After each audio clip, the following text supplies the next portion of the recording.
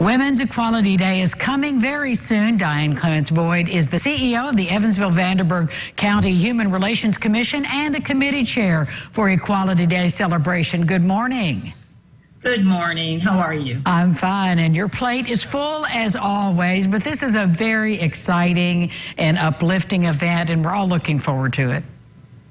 Absolutely. This has been an initiative that we've been working on for maybe a year and a half now. As you know, this was to take place last year with the actual centennial of the passage of the 19th Amendment, celebrating 100 years, and because of COVID, it was postponed. So we're excited.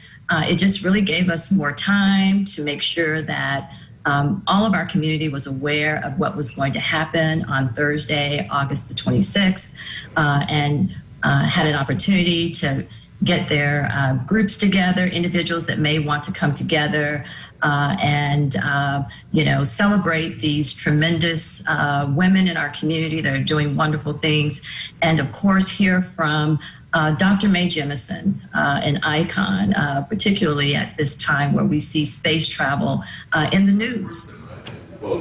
So we're all looking forward to hearing her, and I hear from others that she will absolutely blow you away with the presentation. I believe that she will.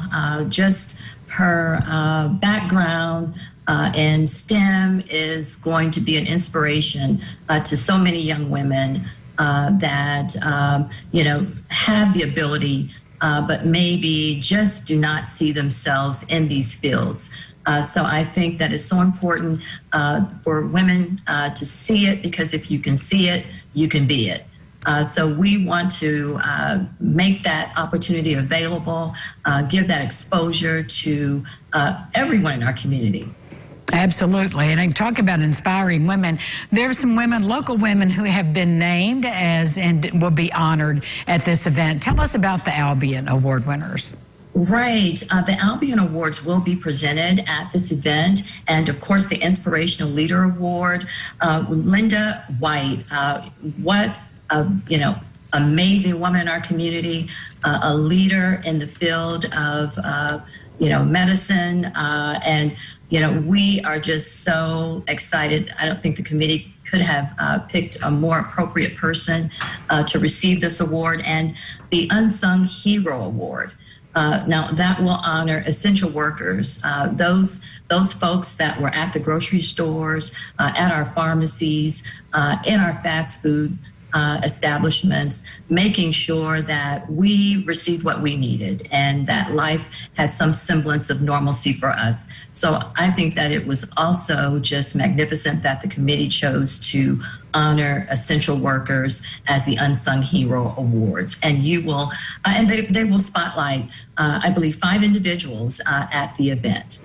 Well, and I've read their script and read their stories. Everyone is going to be impressed with their determination to keep on serving in the midst of the pandemic. So it's all going to be a powerful day, Diane. Can we still get tickets?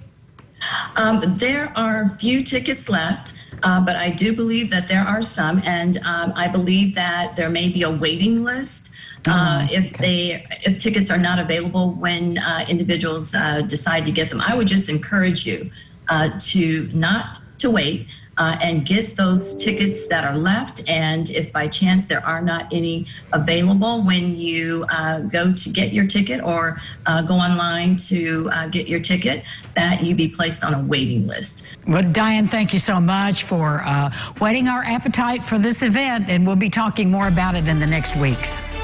Thank you, Angie. We'll be back with more local lifestyles right after this. Stay with us.